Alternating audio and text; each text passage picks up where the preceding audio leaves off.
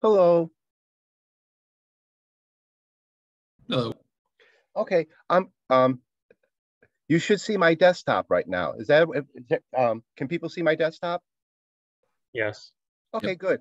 I'm not getting a list of who's in the class yet. I'm not sure how many people are here yet. Um, let's see.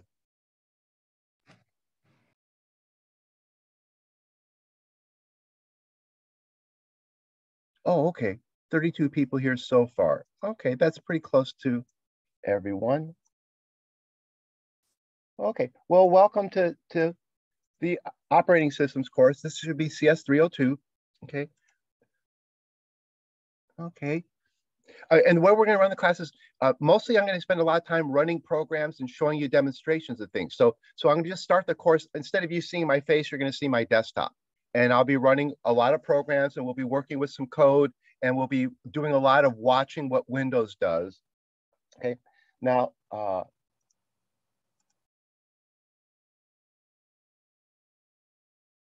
here's the website for this class. Okay, so the first thing we're going to do is go over the website for the course and the syllabus. Okay. Oh, actually, let me just start off first. Does anybody got a question? Is there anything that anybody want to ask right away before we get started?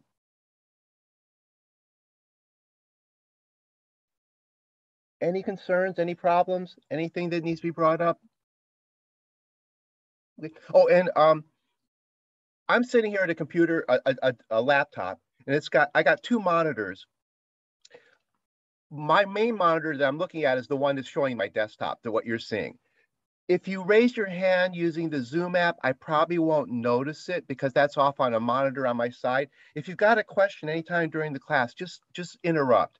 Just, don't, feel comfortable just saying, you want to ask a question or something. Just interrupt me if you have a question or if you have a concern about something. Because if you raise your hand using the little like button on Zoom, I probably won't see it because it's way off to my right on my, it's out of my peripheral vision.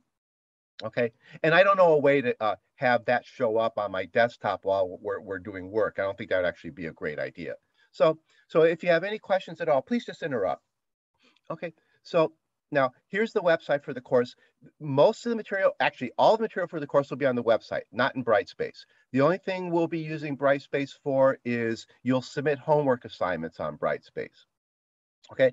So the main page of the website is this page here called lectures and readings. That's going to be an entry for every day, and it'll be what the reading assignment is for the day, when a homework assignment is announced. Like, you're going to have your first homework assignment will be available real soon. I was hoping it would be available today, but I wasn't able to finish writing it up last night. So maybe it'll be up there tonight. And see, here's the page where there are all the homework assignments. Like right now, that's blank. The homework assignment's not up there yet. So I'll put an announcement up here when I get the homework assignment ready. And so this will announce when there's a homework assignment, but you can go straight to the homework assignment page too. And you can just check it. If the homework assignment's there, you'll see it there. Okay. So for example, we're going to start talking about processes and C programming. Processes is a topic in operating systems. So you have a reading assignment for the first chapter of our operating systems textbook, and you have a reading assignment from the first chapter of a C textbook. So I'll show you a little bit more about those in a minute, but that's what we're going to start with. We're talking about processes from operating systems and C programming. Okay. Then the other important page is the syllabus. Okay. This is the syllabus for the class. This is our main textbook, and it's an online book. Okay. This is the website for the book. These are all the chapters of the book. Like, your first reading assignment is this chapter here. And each chapter is a PDF document. You can download it. You can read it online. You could download it and print it out. They print out pretty nicely. As far as I know, the guys who wrote this never made an e-reader version of these. Like, I don't think you can read these on a Kindle. I don't think he has a version for Kindles and things like that. But everything is, each chapter is one PDF document. And they're easy enough to read on a laptop or a tablet. They're probably not very easy to read on a phone, but you can read them on a laptop or a tablet, or you can download them and print them out. Okay, so that's the textbook. And then we're going to be programming in C. These are all various references to the C programming language. None of them are great, but as taken together, we can learn enough about C. I mean, there's no one really good C book that's free. There are very good C books, but they're expensive. So these are all free online C books. And all as a group altogether, there's a lot of good information in them, and they're good references. I wish there was one really good free C book. Like this operating systems book is as good as any operating systems book on the market. It's as well written as any of the books that you have to pay for. It's written by a very well-known researcher at University of Wisconsin. It's a good book. These C books are like this. Let's see. One of the books we'll be using is this one. This book was written 40 years ago, but it's still a halfway decent book on C, but it's really old. And the person who wrote it, it's out of print, so they made it available online. This is another example of a book that was in print and then it went out of print and now it's been made available online. This is a real good reference book. This is a very good book, not for so much learning. You wouldn't read this book cover to cover, but it's a really good reference book to just look up a topic and read a section of it at a time. Okay, so there's I'll give you individual reading assignments out of these different books from time to time, and we'll look at sections of them. But if you want to dig in, like I say, this one is a reference book. This is the one that you have your first reading assignment for. Like this is a short one that's real nice. This is like, it's only 26 pages. It's a nice, short, quick overview. And also it's written for Java programmers. You may be more comfortable with Java. You've probably done more homework assignments in Java than in C or C++. So several of these references know that. So they're saying, here's how to explain C if you already know Java. So notice that there's 3 of them like that. C for Java programmers. And then here's another one. C for Java programmers. Oh, this one actually costs $1. This one's not free. I like this one a lot, but it's not free, but it costs $1. And if you're curious and you want to spend $1, I think it's actually quite a nice book. It's well worth $1, but it's the only one of them that's not a free download. Okay, but there's 3 of them that are called C for Java programmers. Okay, this one takes a little while to download. I'm not sure why. I think the server is just not as fast, but it's actually written as a book on C for people who are doing Raspberry Pi programming. But it's a pretty nice little introduction to C. It takes a long time for it to, I mean, if you want it, you download it once and then you have it on your computer. Okay. But it was actually written by people who do Raspberry Pi programming. So it makes a lot of, see, it's from the Raspberry Pi group. Okay. And it's a nice little introduction to the C. It's got a nice chapter on pointers. It's got a nice chapter on strings. Okay, so and it's a nicely done book. It's a nice looking book. Okay. And I think this one here is another. Oh, this is another older book. This is another one that's more of a reference book. Yeah, it's got a few good chapters in it, and here's the actual book. I'll give you, at certain points, I'll point you to certain places in this book where there are good explanations of specific ideas. So, okay. So a bunch of books on C and 1 book on operating systems. That's what we're going to be working with. Okay. And then for the course, you're going to have, the course is based on 2 exams and programming assignments. The programming assignments are worth half your grade, and the 2 exams are each worth a quarter of your grade. The first exam is tentatively set for Wednesday, March 9th. If everything goes okay, we'll have the exam on Wednesday, March 9th. If something goes wrong, if we get a snow blizzard and we get pushed, we lose some days, maybe that'll get postponed. But right now it's tentatively set for March 9th. It'll be in-class exam, pretty much like exams if you had Java or data structures. It'll be an in-class exam that you write your answers on a sheet of paper. The 2 exams are equal weight. The second exam will be during final exam week, but it's not going to be a final exam. It'll be an exam on the second half of the semester, but it'll be during final exam week. Okay, so exam one will be the first half of the semester, exam two will be the second half of the semester, and exam two will be when we have, will be during the final exam week. Okay, then you're going to have a number of programming assignments. Usually it's around 5 or 6 programming assignments for the semester. Okay, and that, you know, altogether they're going to be worth 50% of your score. There's a paragraph here pointing out that, oh, in this class, I think it's okay. The homework assignments here tend to be a little bit harder than in some other of the classes, and you can work with a partner. 2 people can work together on these programming assignments. So in this class, now that's 2 people, not teams of 10 or 12 people. So 2 people can work together on a programming assignment. If you work together with programming assignment, as it points out here, please both people submit the homework, but with two names on it. If only one person submits the homework, I may not record a grade for the other person. Yeah, especially if one person submits it and doesn't have the other person's name on it. If you work with a partner, both people should turn in the homework assignment, and both should put their name on. They should put both names on the homework assignment. You'll be submitting your homework assignments to Brightspace. So you'll be uploading them as zip files to Brightspace. Okay, and for the most part, this all the wording here is pretty standard about homework assignments. You're supposed to do your own work. In this case, a pair of programmers are supposed to do their own work. You're not supposed to share work with other people. You can talk about, I really think it's a good idea. You talk about homework assignments with people. If somebody knows a good reference on where to get a good idea, if somebody can explain an idea to a friend, I mean, it's not wrong to talk about this stuff, but you shouldn't be copying code from each other. You know, people shouldn't just be handing around a program and then just making changes to the variable names and submitting it. It's not going to be helping you if you do that. You know, you want to be able to actually write the code for these things because there's a lot to learn in this. We're gonna be writing fairly low level code that has C talk to an operating system. It's really interesting kind of code. It's very different than what you'll see in other classes, and it's well worth learning. You know, this is your course where you learn what we usually call systems level programming, the level of programming where you're talking to the operating system. Your program is communicating with the operating system, so it's generically referred to as systems level programming. This is the course where we cover that, and it's a fairly interesting, pretty challenging kind of programming. Okay, so all the homework assignments will be written in C.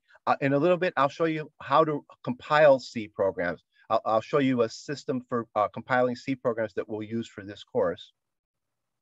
Okay, and the other thing that we're going to talk a lot about, besides operating systems and C programming, we're going to talk a lot about the command line interface. Okay, the whole idea of it turns out that the operating system, I'll show you this in a little while. You're used to this desktop and all this stuff here as being this is what you think of as Windows. And it turns out that's not really accurate.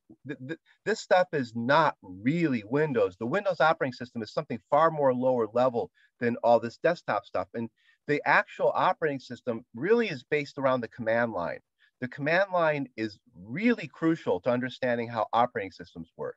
That's more emphasized with the Linux world. But it's also important for Windows too. The Windows operating system is a command line operating system. It's actually not a GUI operating system. It's a command line operating system with a GUI on top of it. So all the desktop stuff you see here, all of this is actually added to the operating system. In fact, I'll show you a little bit later. I can kill the desktop. I can get rid of it. You know, the desktop is not really part of Windows. I can make it go away. The command line is the heart of the operating system. So we're going to be talking about operating systems and how C programs talk to operating systems, and we're going to see how to make use of the command line to do our C programming and get information about the operating system. Okay, so those are like the 3 main topics of the course: operating systems, C programming, and command line interface. Okay. And later on in the course, we'll also start talking a little bit about Linux. Most of what we're going to be doing is with C, but Windows now comes with Linux built in. Microsoft's done something really amazing in the last 2 years. They've essentially built a version of Linux directly into Windows. It's called Windows Subsystem for Linux. And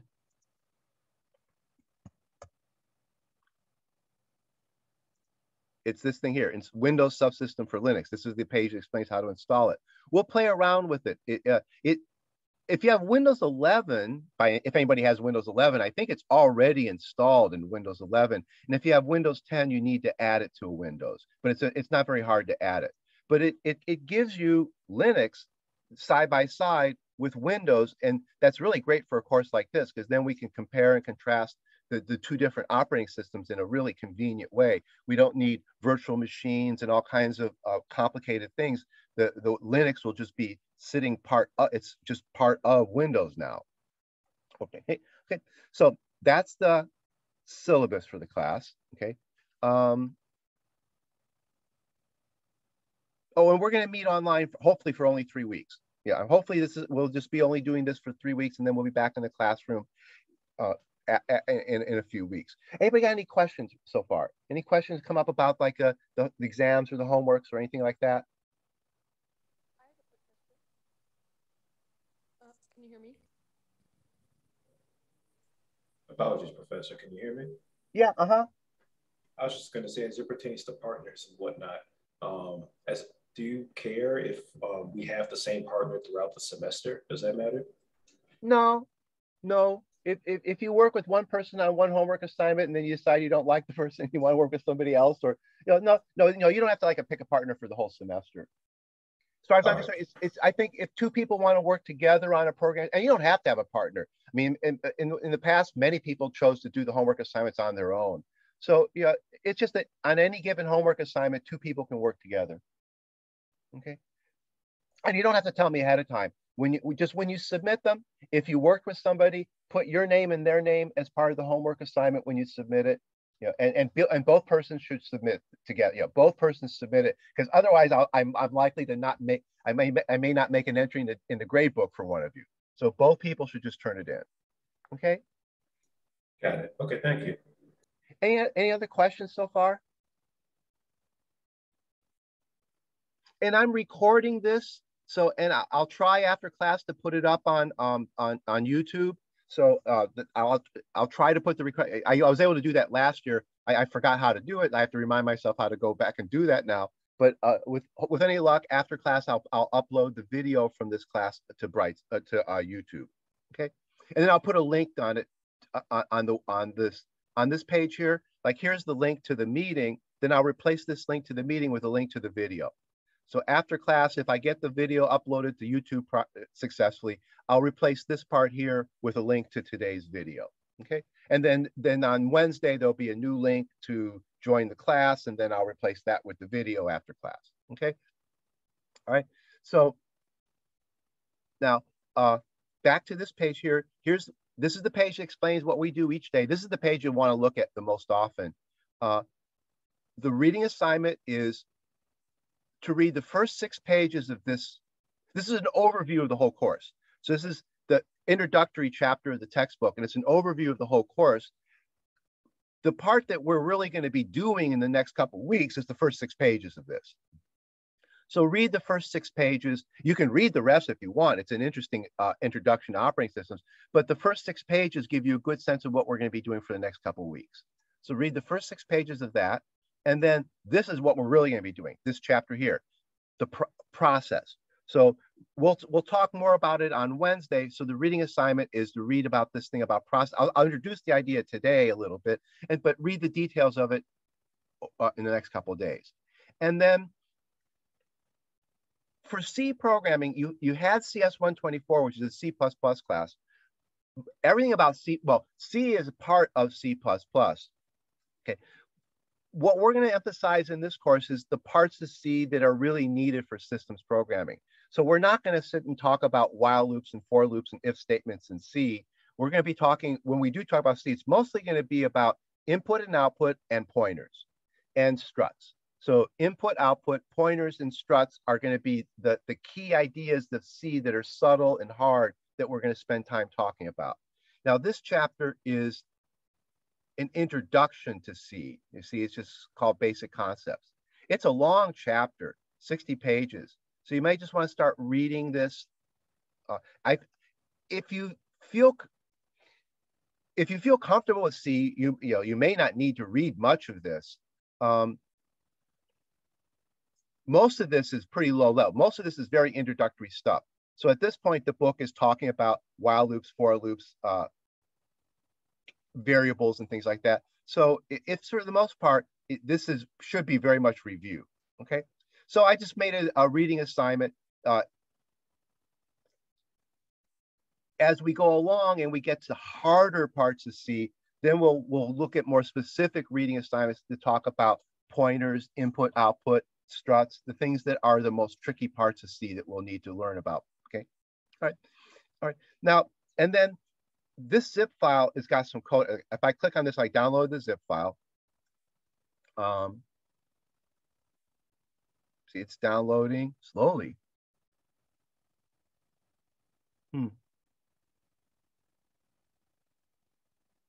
Boy, it's not a very big file. I don't know what happened. I don't know if the network on campus is goofing up or if my home network is goofing up. It's stalled even. Let me try it again. Yeah, see, it somehow it just got stalled. Stalled again.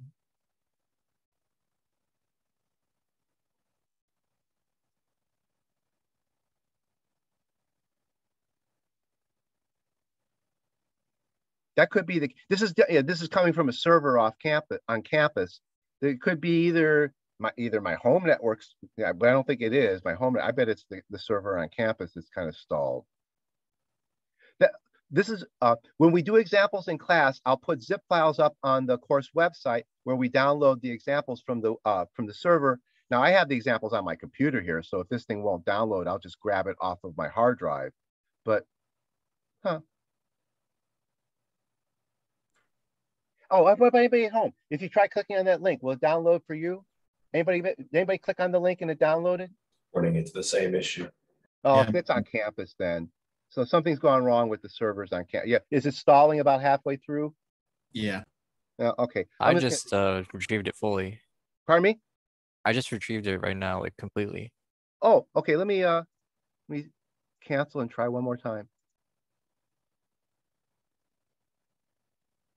Not for me. Okay.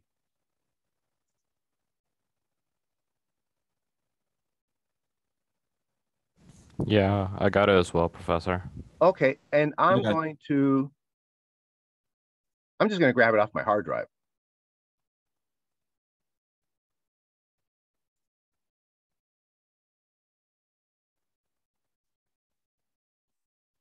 Okay. I'm going to cancel the download.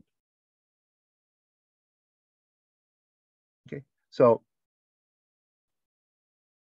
now these are some example programs that are an introduction to your first homework assignment. Now, actually, the homework assignment is not quite there yet, but your homework assignment is going to be very similar to these examples that are in this folder. And we'll in a minute we'll talk about them. See, there's a C file, and there's some configuration file, and there's the compiled version of this C file. There's another C program. There's the compiled version of that C program. There's a README. A lot of times when you download a zip file, there'll be a README that will explain a little bit about what's in that zip file. Okay, so there will be a README to explain. That's traditional in Linux world. Whenever you give somebody a folder, you should put a README in the folder that lets the people know exactly, give a sense of what the idea is in the folder. That's an old tradition in the Linux, Unix world to always put a file called README in. And GitHub has taken that to the extreme. Now every folder in GitHub has a README.markdown file, not README.txt, but a README.markdown file. They've copied that into GitHub. Okay, so there'll be the README explains a little bit about what's going on in there. Okay, all right. Now, so there's this reading assignment, and then there's a folder of some examples. Now, if you want to compile a C program, you need a C compiler. Okay, so here is a zip file where I put a C compiler. I downloaded and built a small C compiler to make it real easy for you to have a C compiler at home. I don't think you need something like Visual Studio or any of these really large IDEs. In fact, you don't need them. The smaller the C development environment you use, the more you can learn about it. So what this is, I'm not sure if this is going to download. If you click on this, yeah, it's downloading pretty well.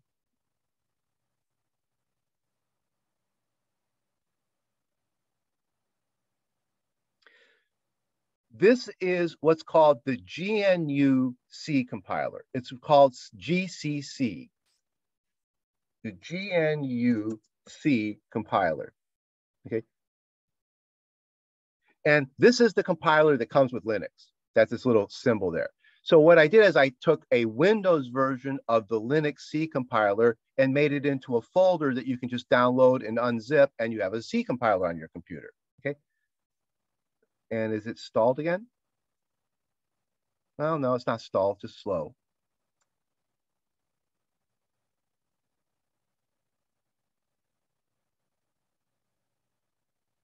There, okay. So there's this zip file. If you unzip this file, well,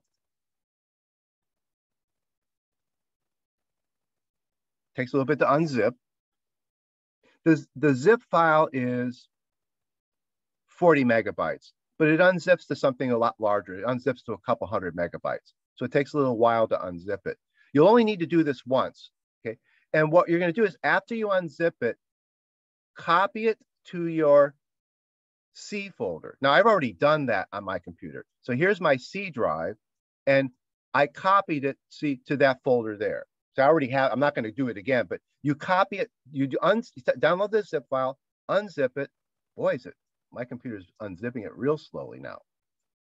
After you unzip it, you copy it to this folder here. Okay, there is the compiler. And in this folder, I also put an editor. And this is a shortcut to the editor. Okay? And I'll show you in a minute how to use this. But this is going to be an editor that lets us use the compiler. And we're going to use the compiler from this editor, and we're going to also use the compiler from the command line. So, but you don't have to do any install or anything like that. All you need to do is download this zip file, unzip it, and you do this one time. Okay, there, finally unzipped.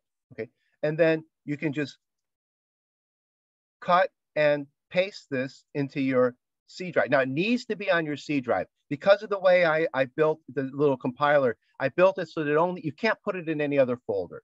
If you put it in like the program files folder, it won't quite work right. So it was I designed it to be just put right under the C drive. So just like I have it here. So right, just like that. Okay. Right. So download, you know, if you're at a computer right now, it might be worthwhile. You can follow along and make sure that you can do these. Download the zip file, unzip it, then just cut and paste the unzip folder to your C drive. Okay. Now, after you've done that, you can delete the zip file. You don't need the zip file anymore unless you want to save it for some reason. Okay, and I'm going to delete this unzipped one. Okay. Now, what about for Mac users? Oh, well, Macs are Unix machines. You probably have a C compiler on your Linux. If you don't, there's a C compiler for Macs. Xcode can do it, I think, right? Yes. Yeah, you would need to put Xcode. If the Mac doesn't have a C compiler already on it, you'd need to download Xcode. Okay. So, what about the zip file? I have Xcode on my computer. So, what do I do about the zip file? No, that zip file is only for Windows. Okay. So just delete it. All right, I'm deleting. Yeah. I'm sorry. If you've got a Mac, don't download that zip file. It won't do you any good. That's strictly a Windows version of GCC. So you'd have to get the Mac version of GCC, and you know, most people use Xcode for that purpose. Okay. All right. So now here's the folder. This is a shortcut to the edit. The compiler's in this folder. The editor is in this folder. Okay. I put a shortcut to the editor here, and what I usually do is I copy this shortcut to my desktop. But see, I already have it on my desktop. I have it over here on my desktop. And then you can just have, or you can copy it to any folder. For example, here's the folder that has my C code. I could copy a shortcut to this editor into that folder. Okay. Then I can close this, and then now what I can do is, suppose I want to see what's inside this C folder file. I can just drag it to this shortcut. There's that C program. Okay, that's this C program opened in this editor. Now, this is a simple little free editor. It's not a fancy editor, but what I did is I put tools in it for compiling your program, compiling and running. And you can even compile C++ programs with this, but we won't. Everything we're going to be doing is just with C. So there's the C compiler, and then there's the ability to run the program. So for example, if I delete this exe file, I can rebuild it by going here, Tools, GCC, Program Compiled, and there's the exe back again, okay? If I have a problem with my file and I compile it, Tools, GCC, I get told that there's a problem on that line. Notice that I clicked on the error message and I called, oh, there's a problem on line 20. Well, C is no different than any other programming language. Compiler error messages are always wrong. The real problem is I'm missing a semicolon up here. But because I'm missing a semicolon up here, the error shows up on the next line of code. The lack of because if I wanted to, the semicolon could even be I could put the semicolon right there. If I compile this now, C's are really, the error was that there was no semicolon between here and here. So when it got to the F, it said there's a semicolon missing. So the error message showed up down here. Usually we put the semicolon at the end of a line, but there's no rule that says you have to do that. You can put the semicolon anywhere you want. That's why the error messages from the compilers are often really hard to decipher, because see now this, you shouldn't write code like this, but there's the semicolon that ends that line there, okay? And like I said, if I wanted to, I could put the semicolon right there, and that's correct, but really flaky. So I should put this, now, if I compile now, notice I get the error message. The error message sends me to the wrong line. You have to read the error message carefully. It says expected semicolon. Yeah, that kind of leads you to think, oh, it's probably up here is the problem. There's where the semicolon is missing, okay? Notice that this it's a fairly simple editor, but it does give you, it compiles your program, gives you error messages. So for example, and here's another error. Okay, right now, see, it's telling me that this variable doesn't exist because I misspelled it up here. So right now it's telling me that there is no variable called FP because it was supposedly declared up here. Okay, so there's where I was supposed to declare FP. FP stands for file pointer. Okay, so now compile it, it'll run it. Okay, so this little editor lets you lets you compile C programs. Okay, and it lets you edit them and compile them at the same time. Okay, and again, you don't need to install anything. You just need to download and unzip a zip file, and then the way I usually do it is after you've downloaded and unzipped that zip file, copy this. Oh,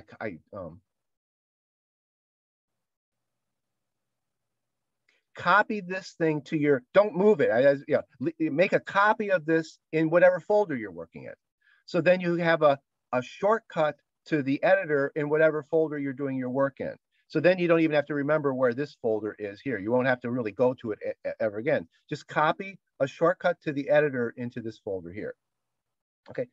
Now, let me show you another way to compile this program. Like I'm going to delete that. Okay. We can also use the command line to do things. Okay. Let me close the editor.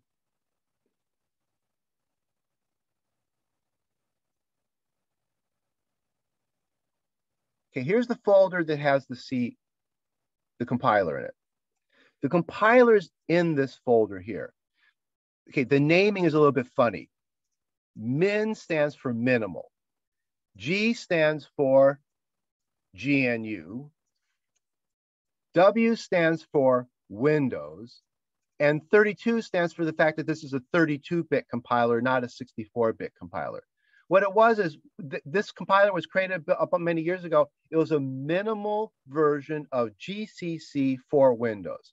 So it's been abbreviated as MinGW. And it's a very famous project. A lot of companies use this for their C compiler. Instead of using Visual Studio, there's a lot, because it's the same compiler that comes with Linux, there's certain conveniences to using this compiler on Windows rather than Microsoft's compiler on Windows.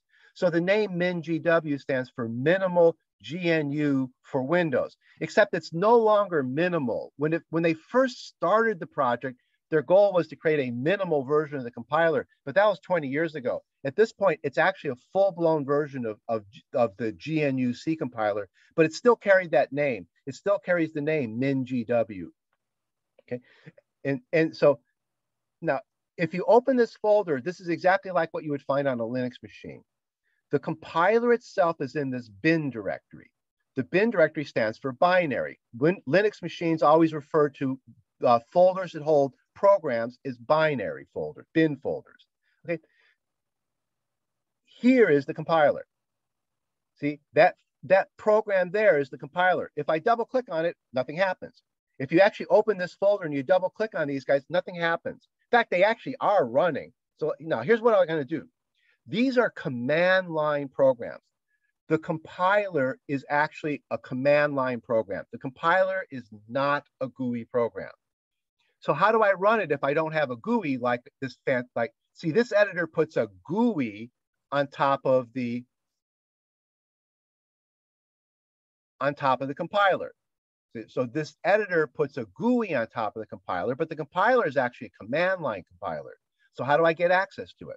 Okay, so here's how we're going to do it. If you click on this address bar, this is a weird trick. If you're at home, try doing this. Click on the address bar so that what's in it looks like that. Then type the letters CMD and then hit enter. That opens a command window in that folder. Notice that, see, I'm in the same folder. See, the folder is,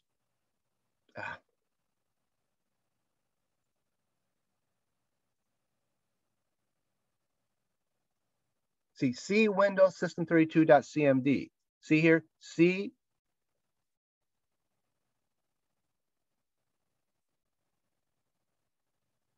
What?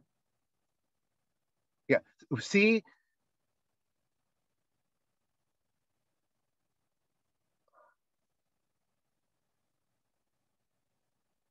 Huh.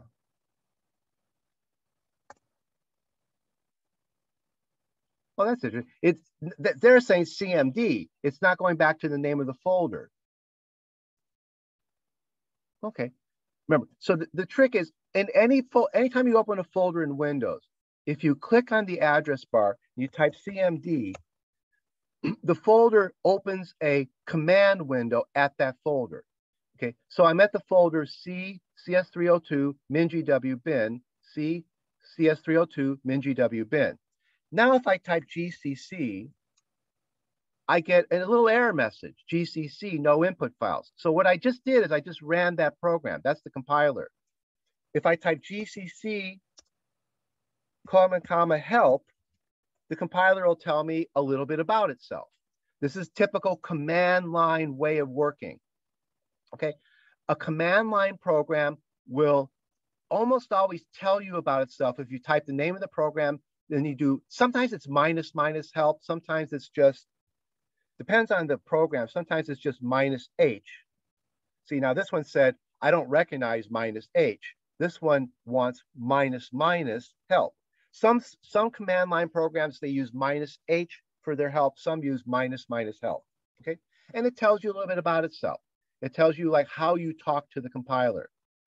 And I'll show you in a second, like how you talk to the compiler.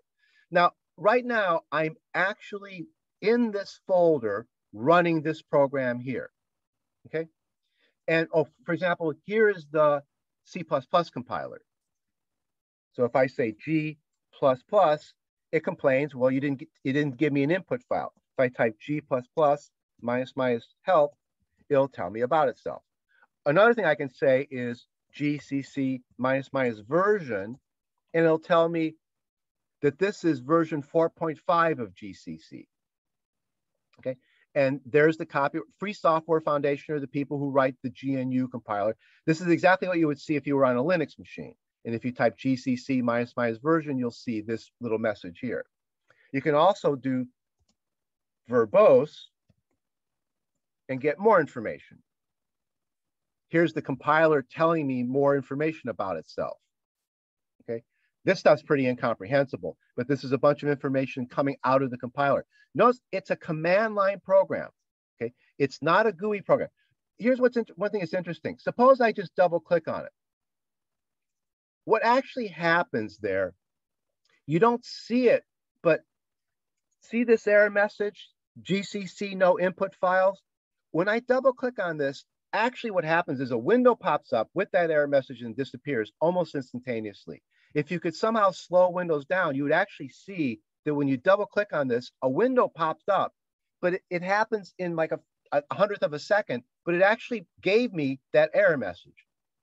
So I'm getting those error messages, but they're just disappearing right away. Okay. Now, this is not a convenient way to use the compiler. I'm in the wrong folder. The program I want to compile is over in this other folder. Here's the program I want to compile. Here's where the compiler is. Okay. So here's the way you work with this. The program I want to compile is over here. The compiler is over here. What I want to do is I want to remember where the compiler is. It's under the folder C, CS302, MinGW, bin. Okay, so what I'm going to do is I'm going to open a command prompt in this folder. Type CMD, hit enter. Now I'm in my folder of my code. If I type GCC, Windows tells me I have no idea what GCC means. I have to tell Windows where GCC is. It's in the C:/CS302:00/min GW folder /bin/GCC. Look, no, I typed it wrong. Let's see what I did do. 32. Oh, yeah, min GW. I forgot the 32. There. See, now I got that error message. No input files. If I do version, it'll tell me. Okay, so now I'm talking to that compiler. I'm in this folder, but I'm talking to that compiler in the other folder because I tell Windows where to find it. Now, let me show you a trick. If you got a computer at home, do this. Do it this way. Type C:/C and hit the tab key. And hit the tab key again. Keep hitting the tab key till you get to CS302. I'm hitting the tab key and it's cycling through all the folders under the C drive that begin with the letter S. This begin with the letter C. And if I wanted to, I could type CS and hit tab, and it'll tab through these different folders. Okay. Then hit slash, type the letter M and hit tab, and MinGW. Hit slash, type the letter B, bin. Hit slash, type the letter G, G++, GCC. Notice I don't have to type a whole lot. Okay. Yeah. So C:/CS tab /M tab /bin tab /GCC. Okay. And it finds the file. So this is called tab completion or command completion. It works exactly the same way on Linux as it does on Windows. You type a little bit and hit the tab key, and the computer figures out for you what it finds what it thinks you're looking for. What it does is, like when I'm here, I'm at the C folder. So if I type the letter C and hit tab, it looks in the C folder and cycles through anything that begins with the letter C in that folder. Okay.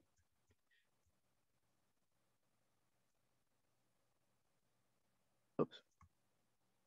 Then if I hit slash again and I type M, it's going to cycle through anything with the letter M. But there's only one thing with the letter M in that folder. And then if I type B, it'll cycle through anything that begins with the letter B. Okay, but there's only one folder that began with the letter B, so it doesn't matter how many. I can just hit tab and I just keep getting B. Then if I type G, now there's G++, GCC, GCC bug, GCOV. There's a whole bunch of programs that begin with G because it's by the people who call themselves GNU. The G doesn't stand for anything. GNU stands for let's see. GNU stands for GNU is not Unix. It's what they call a recursive acronym. It's a nonsense recursive acronym. GNU stands for G, G is not Unix. You have to understand the mentality of the people who write this code. They have very strange senses of humor. But GNU are the people who helped write Linux. These are the people who helped write the Linux operating system. Okay, so for some reason they thought it was clever to call themselves not Unix, and I don't know. They just put the letter G in front of it. Okay, so they're not Unix because they're Linux, and then the G just stands for G. GNU stands for GNU is not Unix, and they call that a recursive acronym. Okay, funny people. Okay, so in this folder, there's a lot of things that begin with the letter G because all their programs tend to start with the letter G for the fact that they're written by GNU. Okay. Okay. Now, how do I compile my C program? Notice, remember, I deleted the exe. So I want to now tell GCC to compile something. So I say compile incrementer. Now, I notice that what I did is I just typed IN and I hit the tab key. Okay, compile incrementer. But I need to tell it what the output should be.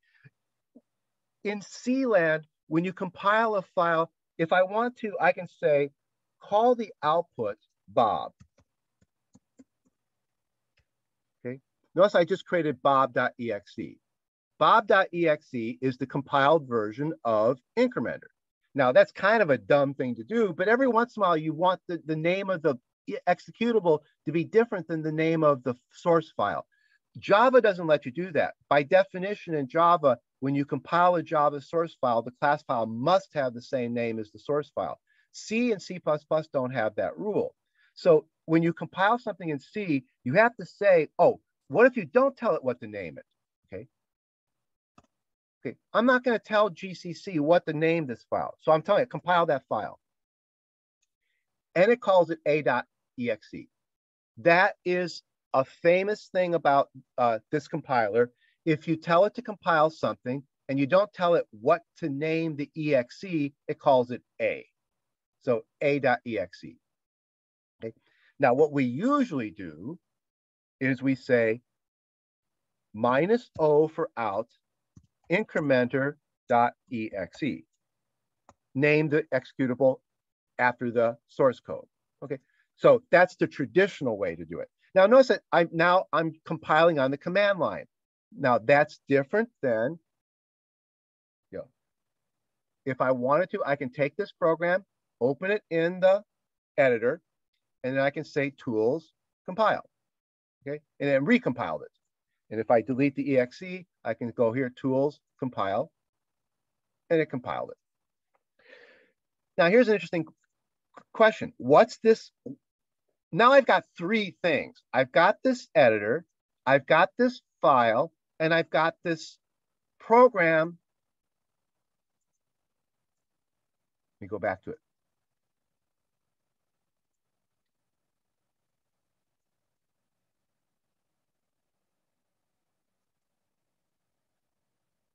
There's the compiler. Okay. There's the compiler in one folder. The editor is in another folder. The program I want to edit is over here. What ties all these three things together? Okay. Click on the Tools menu and click on Options below at the bottom. And then click on Tools again. Here's the tools that are in the editor. Click on this thing and then click Edit. And here's the secret. The editor is told what the command line is. See, there's the command line. And actually, the command line is broken up into two pieces. The command line there and there. Now let's go back to our command line. See, I'm going to try to line these up so you can see them. Okay, the editor is told to do exactly what it is we typed over here. We type the name GCC, with its full path. See? There's the path to GCC. That's this window over here. It says command. There is the path to GCC. Okay, so there's the first part of the command line. So this part of the command line here is in this little text box over here. Now the other part of the command line is this part. This part's down here. Now I actually put some more stuff in here, but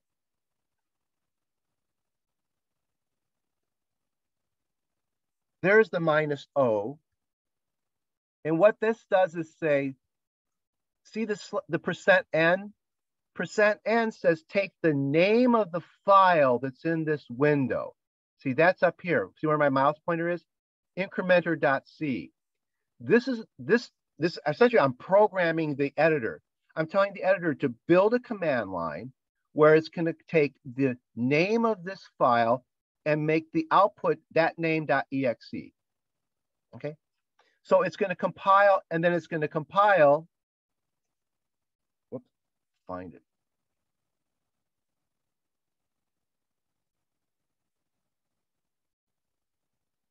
There. %f is the file that I have open in the window. So %f is this part here. I'm sorry, %f is this part here. The file that I have open in my window is incrementer.c. So when I tell the editor to compile what's in this window, it puts the name incrementer.c in that variable. %f is a variable.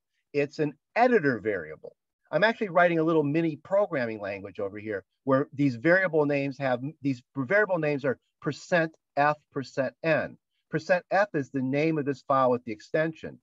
%n is the name of the file without its extension. And then I'm building the output file is %n.exe. The bottom line is that the editor builds a command line and then issues that command line in a box like this, but you don't see it happen.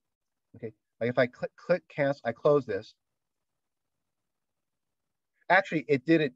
There's the command. It did the command line. Actually, you can even see it right here. There's the command line. The final command line is right there. That command line is more or less the command line we typed over here. But I put some extra things. I put some extra options on that command line. We'll see later what those options are there for. But the bottom line is there's the compiler. That's this part of the command line was from here to here. Then there's some extra options. Then the -O increment.exe is right there. And then what to compile is right there. And then there's some more extra options that we don't need right now. Okay. These options here, what they're for is, see, W stands for warning. What that's doing is it's telling me, having the compiler warn me when there are certain things that I do wrong. Let me give you an example of what I mean by that. See if I can get a warning.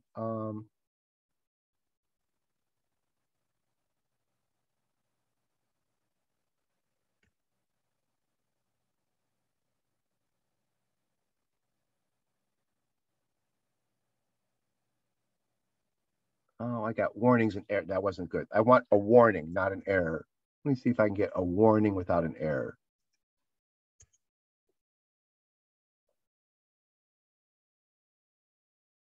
Okay, see how I got 3 warnings now because I commented out this include file. Okay, go back over here. Compile that file over here.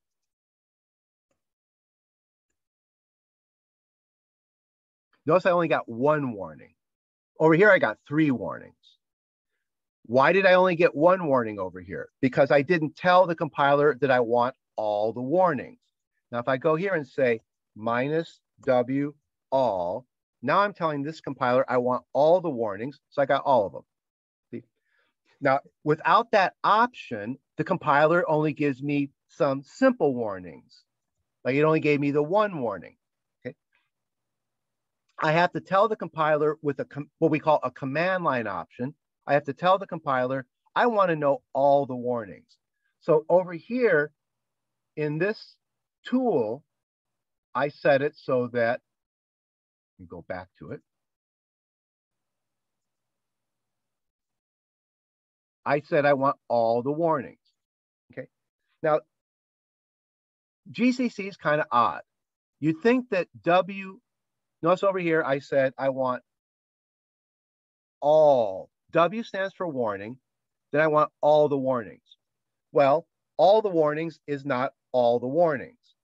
For a variety of reasons, if you want to get all the warnings, you have to say two things. You have to say minus W all and minus W extra, because there's extra warnings that aren't a part of all the warnings. You have to go ask the people who wrote this program why they do it this stupidly, but minus W all is not all the warnings. If you really want to know what all the warnings are, you type minus W extra. And then that's actually still not all the warnings.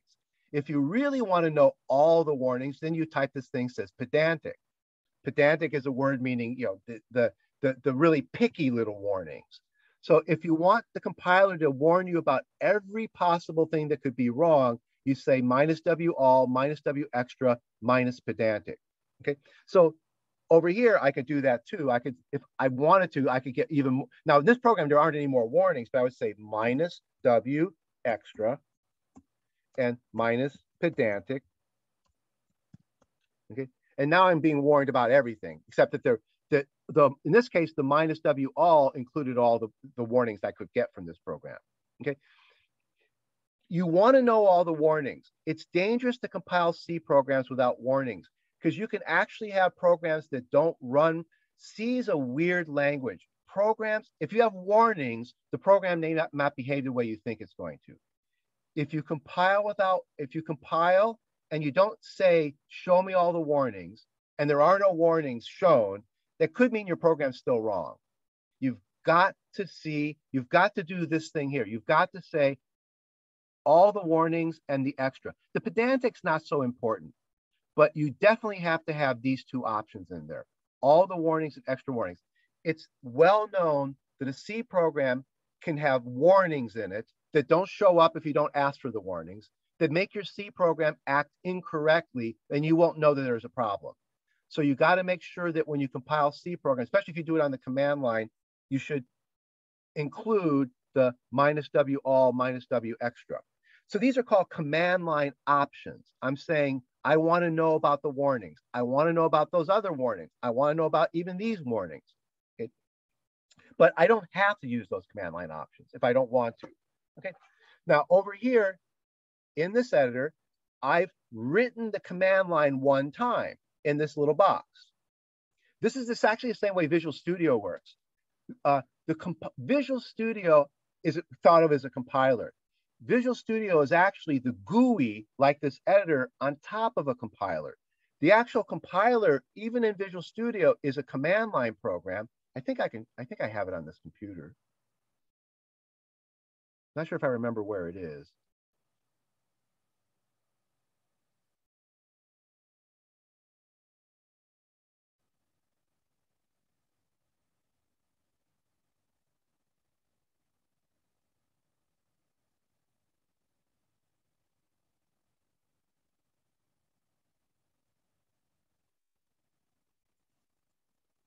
I'm trying to find the tools.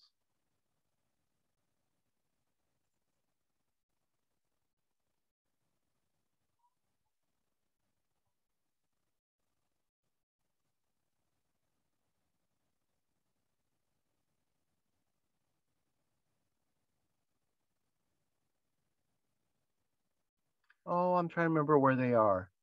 There's a folder just like GCC.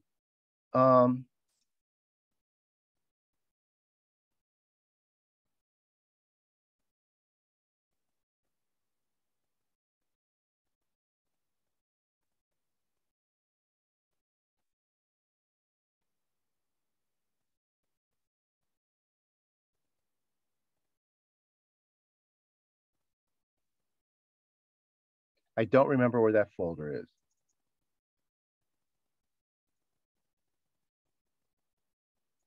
I haven't used it in a few months, and now I've forgotten where it is.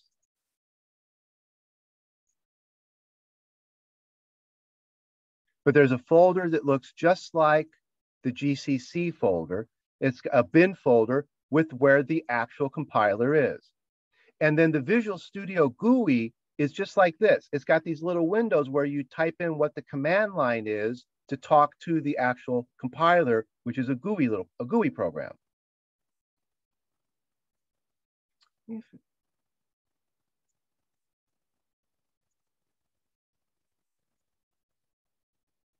I probably, oh.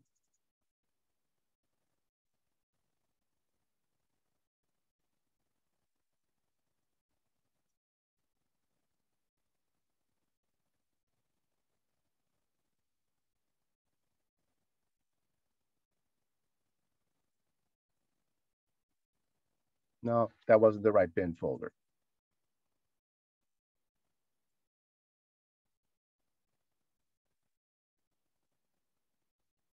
Okay, I'll try to find it. But Visual Studio is actually set up very much like GCC is. Just like there's this folder that has all these command line programs that make up the compiler, what we call the compiler tools. Visual Studio has got a folder just like this, full of a bunch of command line exe programs. Just like this one, GCC is the compiler. In the Windows folder, the compiler is called CL. I don't even know what the L stands. C stands for C. I don't know what the L stands for, but the compiler is actually called CL. Okay, and you could open a window into that. You could open a command prompt into that folder, and you can type commands to the compiler, just like we can type commands to the GCC compiler. Okay, and the Visual Studio IDE and the Eclipse IDE, they're all the same way. If you know where to dig, you'll find a box like this that shows you what command line the GUI is actually using to run the compiler program. Java is the same way. Oh, for example, if I want to show you a Java system,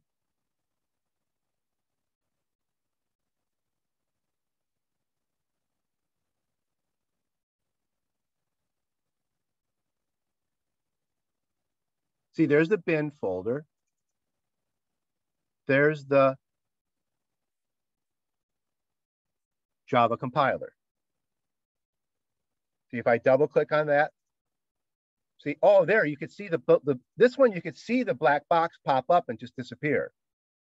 Okay. If I open a command prompt here, I can talk to the compiler.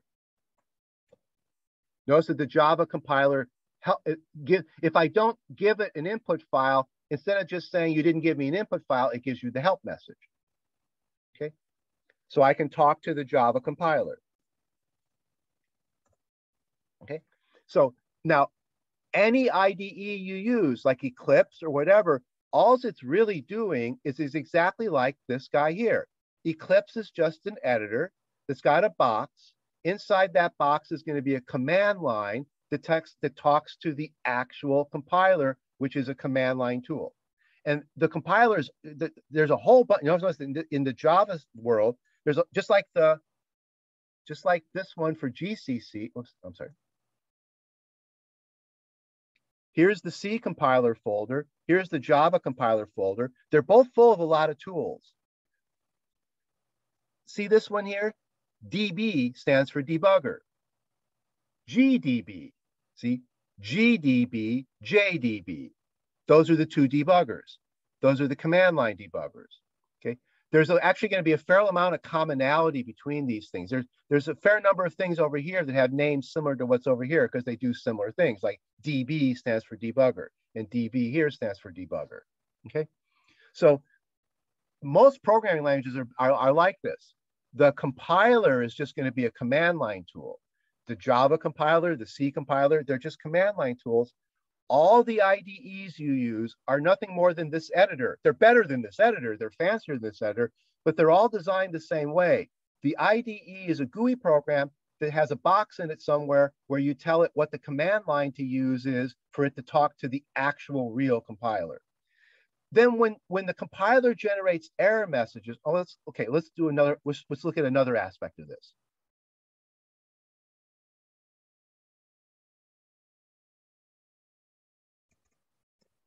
If I go back here and delete that semicolon, Okay, I got these error messages, right? Okay, now I could click on them. Well, what about in the what do I see in the command line here? Okay, so let me now the file's got the error in it. So if I go here and I compile it, there's my error message. See these 3 error messages are exactly these 3 error messages. Well, here I cannot do anything like click on an error message. The compiler just spit out, here are your problems. I asked it to compile this program. Let me simplify this. Okay. I'm compiling incrementer to incrementer.exe, and I've got problems. In the function main, on line 21, there's an error, and on line, so I got 3 errors on line 21. Now, here they're just telling me line 21. Over here, when I click on the error message, I get taken to line 21. Okay, actually, why did it say line 21?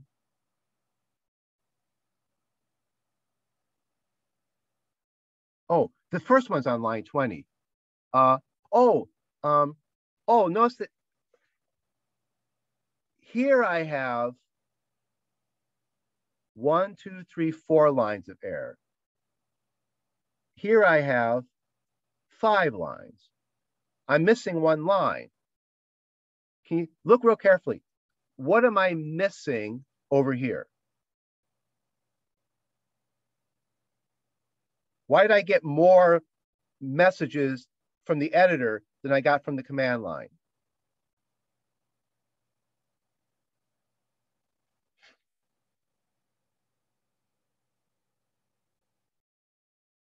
What's the missing message? The editor gave me 1 message that the command line didn't give me. Can you read it? Is it clear enough to be able to read? Are you missing that ISO C forbids nested functions? Yeah, so but look at it. What is it? It's a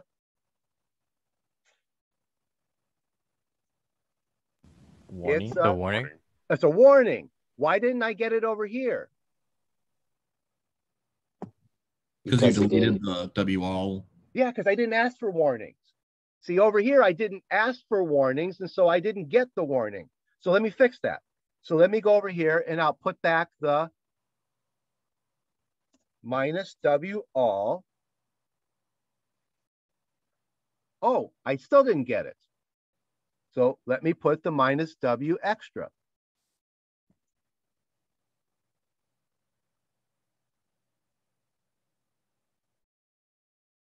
I still didn't get it. Maybe I need the pedantic for this one. This might be one of the examples of the pedantic.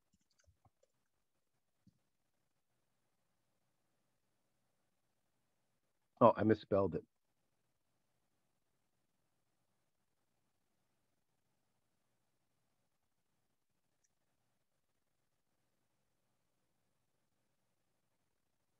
Now I got even more warnings. Okay, so now I got even more warnings than I did before. But you know, so I have to tell this thing to give me more. This one gave me different warnings than this one because of different options. I should be able to get the same thing.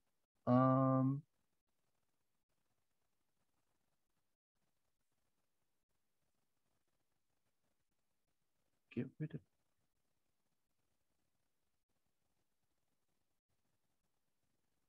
Oh, I remember. Go over here. Let's look at the tool options again.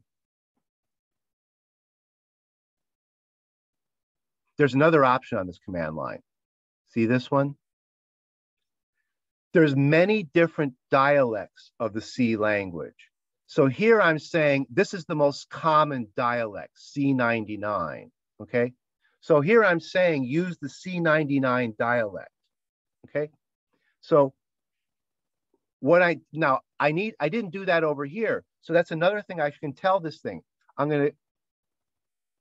gonna tell it that I want to use the C99 dialect. So I say std hyphen std. So hyphen std says I'm going to tell it what standard version of C to use. And I say equal, I want to use the standard C99. Okay, now I hit enter, and now I got Oh, I still didn't get that warning.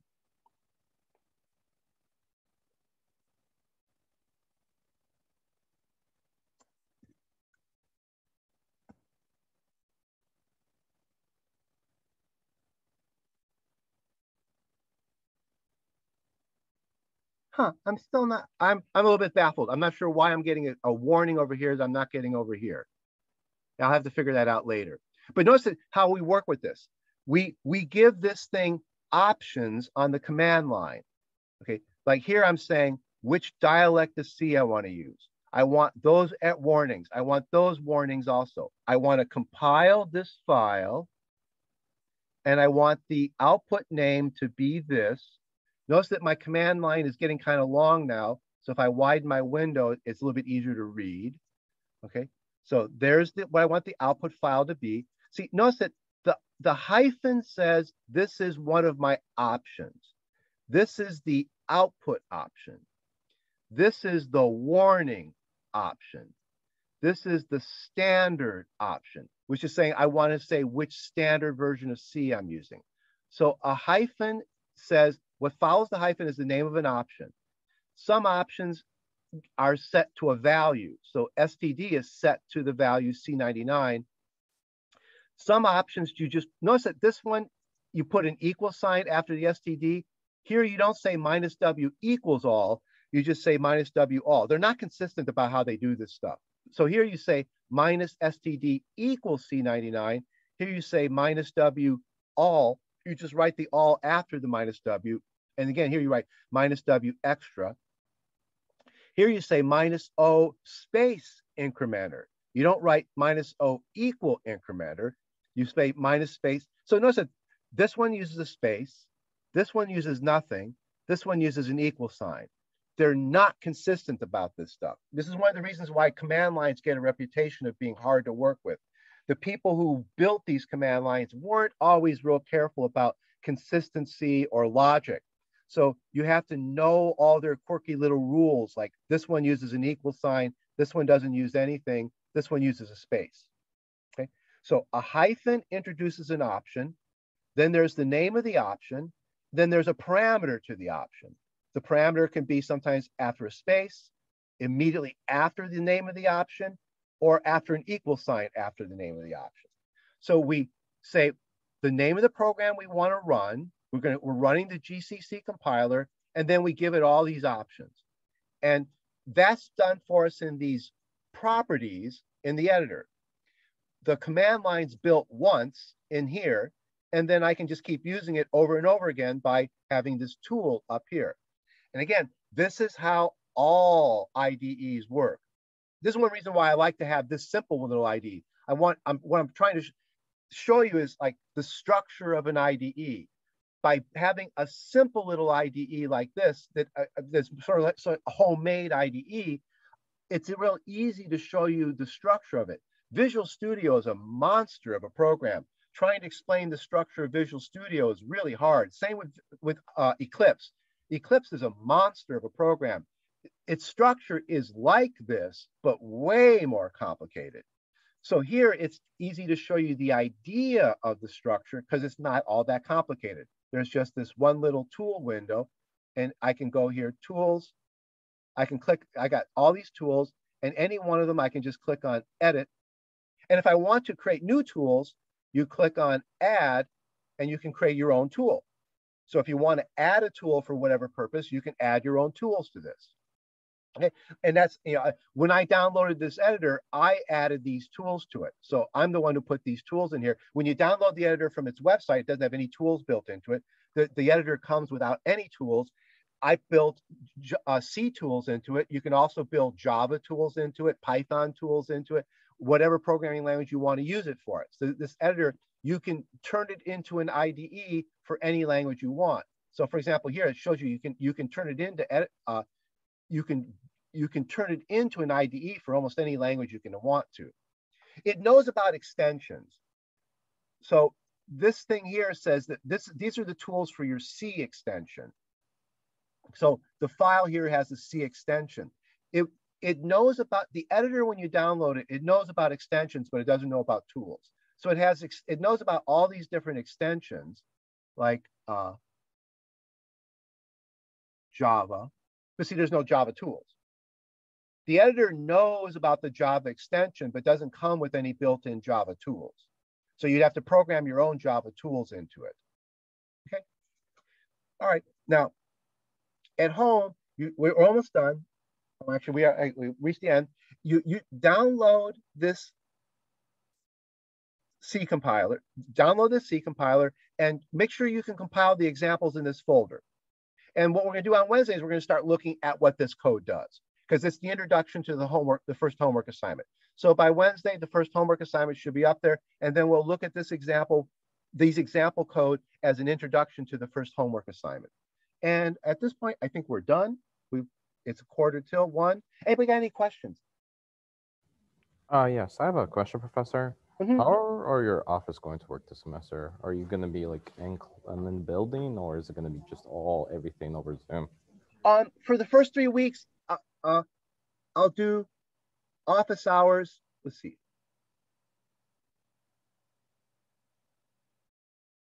Here's the link to office hours on the course, on the front page of the course website.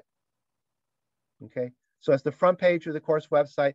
There's a link to office hours. I'll do it this way for the first 3 weeks. Hopefully, after 3 weeks, things will settle down and it'll be safe to go to school, and we'll be able to meet in the office. But we'll see. I mean, I'm not going to try to make a prediction for what's going to happen after 3 weeks at this point. But for the first 3 weeks, my office hours will be Tuesday, Thursday at 12:30. But as it says here, by appointment too, if you want to meet with me, send me an email. We can always we can arrange a Zoom meeting. You can just ask me questions by email. So either send me an email, come to the office hour, or ask for an office hour meeting by Zoom. But for the first 3 weeks, we'll use Zoom for office hours. Okay. Awesome. Thank you. Okay. I have another question. Sure. So the command line, is that built with Linux, or is it just that was? Well, it's built in Linux and Windows both. Oh, okay. So it was both. Okay. Yeah. Linux comes with it, and in the case of Windows, like I say, the best way to get to it is click on the address bar, type CMD, hit enter, and it opens a command line in that box for you. I didn't show you this, but you can also do the same thing. Here's another thing you do.